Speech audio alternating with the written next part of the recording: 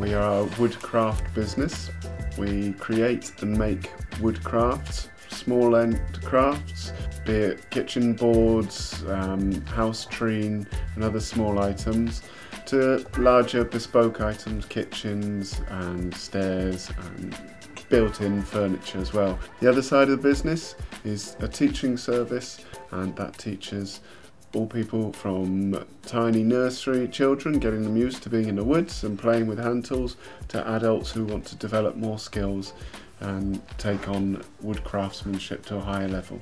I love wood, and I love the way it reveals itself to me over time. And just by the fact when I'm cutting a piece of wood, you see through the grain, you see the layers of growth and so on. To me, that's incredibly satisfying.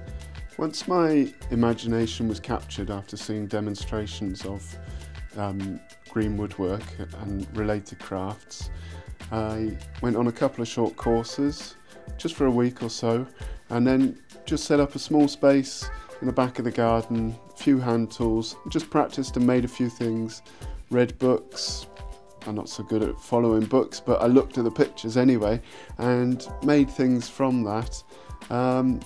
After a few years of playing around, I started up a business, got a little bit of funding to help the start-up business, and as I worked hard on that business, it just grew and grew. Over the years, I've been able to employ more and more people, because it's taking a pattern now where we actually have different services and we have a greater demand for what we do. Go out in the woods, go out and meet craftspeople, go out and meet woodland owners, and see what opportunities may arise. There's going to be market shifts in the future. The economy is changing. Resources, as we know it, are more scarce. Wood is an incredibly valuable resource to humans. Now, if you put those few little things together, then there'll be greater demand for woodland related products. So if you get into the woods, get into there early before everyone else is doing it, you'll actually be able to make a living out of it.